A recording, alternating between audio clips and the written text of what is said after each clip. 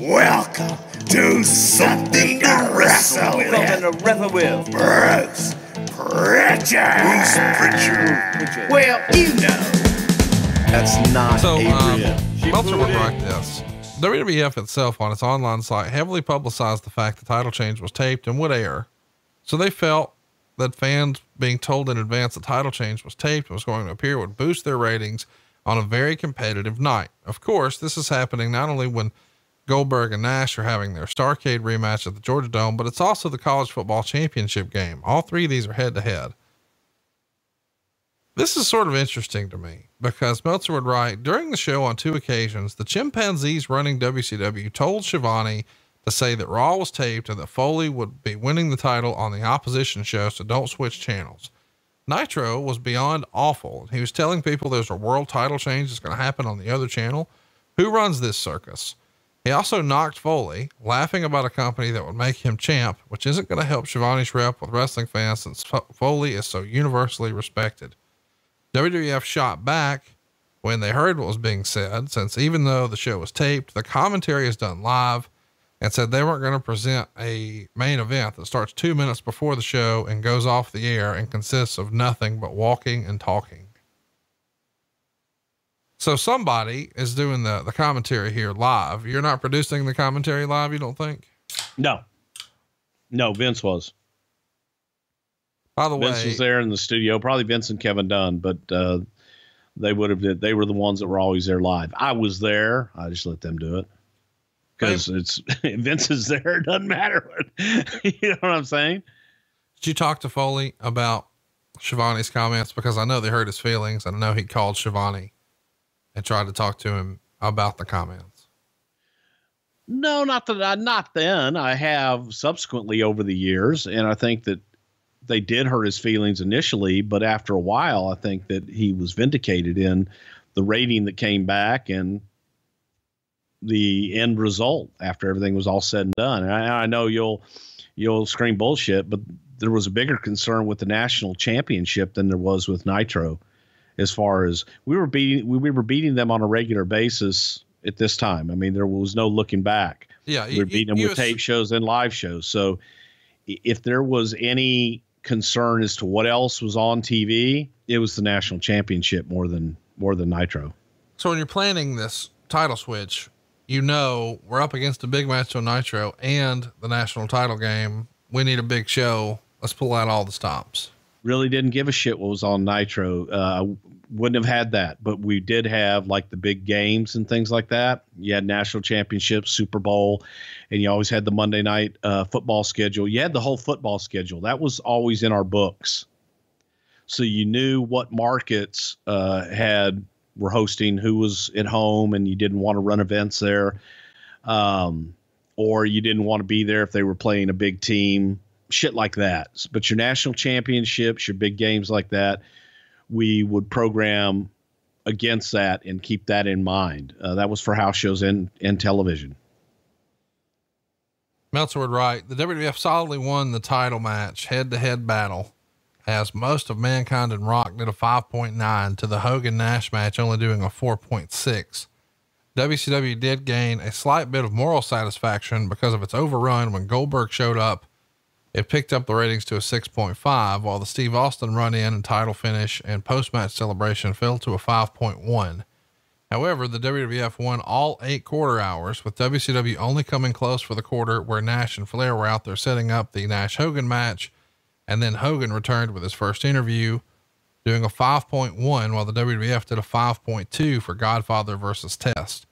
The biggest advantage point was a 6.2 for the match we're watching right now, Road Dogg and Al Snow. And that was up against Diamond Dallas Page and Bryan Adams, which did a 4.1. And it came immediately after Eric Bischoff ordered Tony Schiavone to give away the title change and emphasize it. While WWF was going to win the ratings handily either way, based on viewing patterns, it appears that that announcement led to approximately 375,000 homes switching to Raw, which is exactly the opposite of what it was designed to do and exactly what anyone with half a brain would have predicted it would do. Your thoughts? Well, I happen to agree with that. I go back and I think about how competitive those times were and reactionary a lot of times that things would be that could you imagine what the fuck would have happened if we were able to know what the rating was at any given time live? Can you imagine if they actually had that? And there was a deal on DirecTV many, many years after this where on DirecTV you could see how many people were tuning in and how many people were tuning out of your program live as it took place. They don't do it anymore, but they did. You could see that. And of course, that's only for DirecTV, so it's just a sampling of the audience. But it did give you an idea of if you had a bunch of people tuning out, where they were going during the commercial breaks and when they were coming back. So I think back, if you had the ability to know, okay, wait a minute, people are watching this match, they're tuning out. God damn it, do something else. That's how crazy it would have been if they would have known ratings live as all this shit was taking place. I couldn't imagine what Vince would do and how he would overanalyze that kind of shit. Let's talk a little bit about, the whole announcement, because Tony Schiavone has gotten a ton of shit for a long time because of that call. That's going to put some butts on the seats. And Meltzer even said a week after, the ire addressed at Schiavone should be ridicule addressed at Bischoff for calling the shot. And most people believe that Bischoff told Tony to make that call, but in reality, it was Annette Yothers delivering a message from Eric Bischoff. She comes down to see Tony at ringside and says, Eric wants you to shit on Cactus winning the belt. And he said, what do you mean? And she said, Eric wants you to say something that their show's taped and Cactus is going to win the belt. So just really shit on it. But the whole butts in the seats line specifically is Tony freestyling, but the order to shit on it came directly from Bischoff through Annette Yothers. Did you ever talk to Eric about that decision? Because a lot of people would say that finger poke of doom and, everything that went with it creatively, plus this whole butts on the seats thing was really the beginning of the end. I think it was. I mean, the end was coming anyway. It was on the downhill slope regardless at that time. They just weren't doing anything to take the momentum back the other way.